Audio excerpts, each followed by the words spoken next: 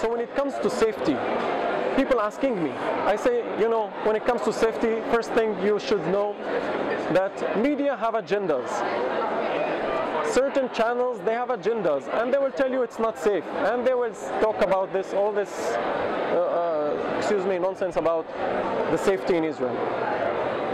When it comes to safety, it's very safe. I was just reading the Hindustan Times 2 days back, and I saw that you have every 4 hours rape in New Delhi, and every 20 hours you have killing in the capital of India.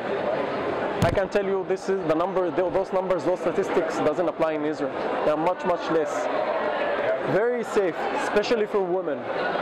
People also worried about the region. So far, ISIS and all those, the Arab Spring and what happened, and it's happening for the last 4 or 5 years. Not even a single fight with ISIS. Not even a single, major incident or major clash with the ISIS. So it's very safe. People think that because it's in the region, so we are affected. Of course, we are affected.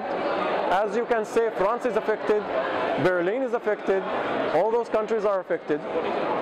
But in those countries you had major things than what you had in Israel. If we have incidents, we actually don't have them. We don't, it's very far, it's in the border, and even the border itself is very safe. So all these ideas, and people, it's the mindset always, as I say. It's people think that India it's not safe because of Kashmir and what's happening in Kashmir. Now Kashmir, it's a part there, it's one small area that these things are happening, but the rest of India is safe, is very safe for tourists to come. So this is what I'm saying. Don't get carried away by the media. Don't listen to all this. If we had 45,000 Indians last year, and if we had 3 million tourists coming from all over the world, mainly from West Europe and from the States, so I don't think it's an unsafe country. You can consider it unsafe. It's actually very safe.